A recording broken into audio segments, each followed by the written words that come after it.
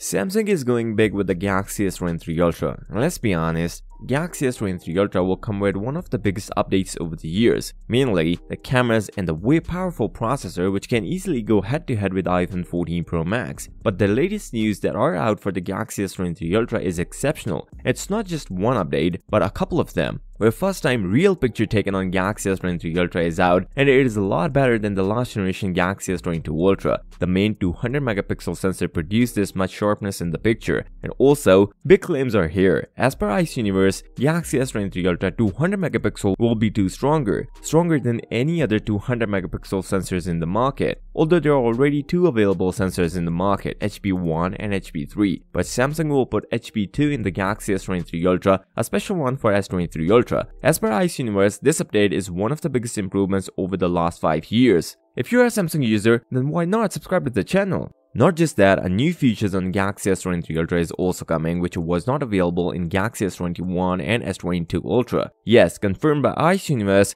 we are going to get a 50 megapixel option in the Galaxy S23 Ultra. Yes, now you guys will get 3 options with the 200 megapixel sensor. Either go with 200 megapixel sensor which will eat up your storage space, second 12.5 megapixel which will save up your storage space through pixel binning, and new 50 megapixel option which will be a best option to save the storage space but also getting more quality out of your 200 megapixel sensor. A good news for telephoto shooter, although the 3x and the 10x zoom capability will be same, but the low light performance in Galaxy S23 Ultra will be amazing. Potentially, earlier rumors suggest that we might get a sensor shift stabilization in Galaxy S23 Ultra. Let's hope it will be true. But what confirms is that Samsung Galaxy S23 Ultra will come with a better portrait video mode. Yes, either we get an option of 2.8K resolution or going up to 4K, which will be amazing, and after this, it can easily go against the iPhone 14 Pro Max. But there is another feature called Ultra Stabilization option, which as per leaks will produce the stable video shots on Galaxy S23 Ultra. Samsung is already in this game of stabilization and now even going further with the Galaxy S23 Ultra.